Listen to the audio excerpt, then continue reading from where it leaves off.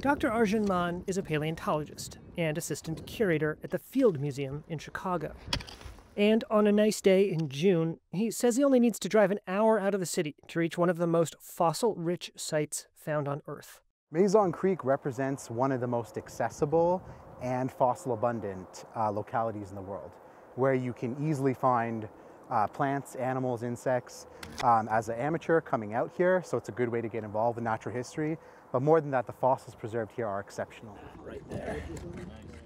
Mazon Creek offers a glimpse back through 309 million years, when Illinois was a lush, tropical, coastal swamp teeming with ancient life.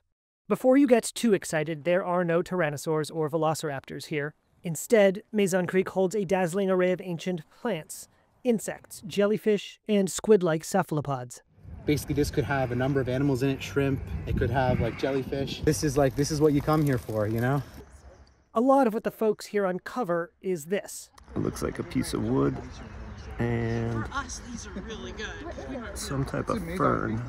The site's accessibility means it, in a way, collects the collectors. My name's Rich Holm. I've been collecting Mazon Creek fossils for the last 20 years. Part of the fun of doing the collecting is it's a bit of a treasure hunt. If there's a holy grail here, it might be an enigmatic creature known as the Tullymonstrum, or Tully monster. No discussion about Mazon Creek fossils is really complete without talking about the Tully monster. This is a partial one, unfortunately. It's an extinct marine creature, soft-bodied like a squid, with a long protruding mouth-like appendage.